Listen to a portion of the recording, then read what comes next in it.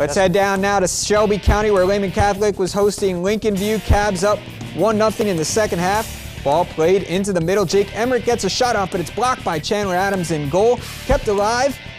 Another shot blocked. Ball bounces towards the goal line, but Adams grabs it before it goes in. What a sequence and what a save to keep it a 1-goal game. Lehman threatening again. Joshua West finds the ball on his foot at the top of the 18, just over the crossbar and out for a goal kick.